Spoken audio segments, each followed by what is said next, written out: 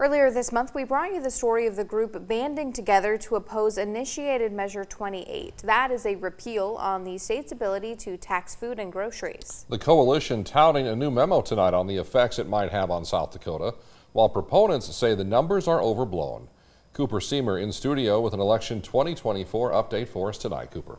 Yeah, Brian and Andrea, a new fiscal analysis from the Legislative Research Council paints a much different picture of the fiscal impact that IM-28 would have on the state's budget. While its proponents point to an earlier note from the LRC and the Attorney General's office with a smaller impact, opponents say flaws in the measure's language could impact almost everything consumers use.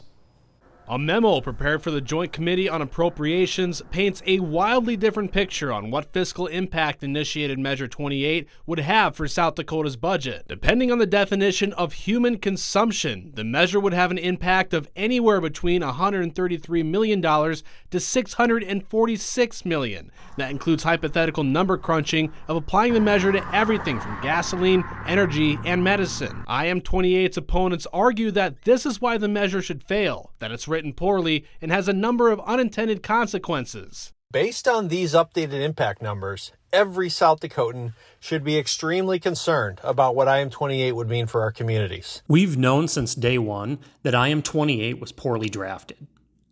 IM-28 eliminates sales tax far beyond just groceries.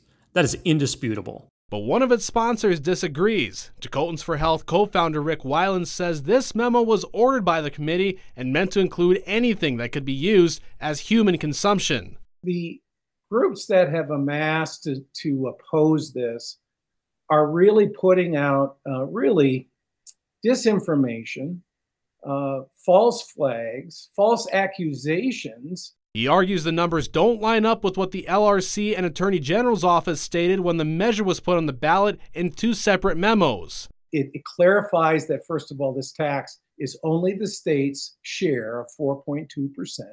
That's what the fiscal note was based on, and that's $123.9 million.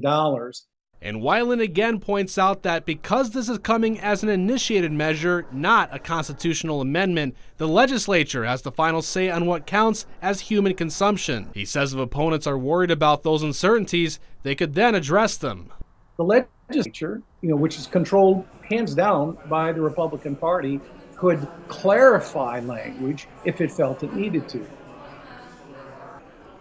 Weiland says he doubts arguments from the measure's opponents will do much to sway voters, as he points to past polling that shows it has overwhelming support, but he says opponents are still trying to mislead voters.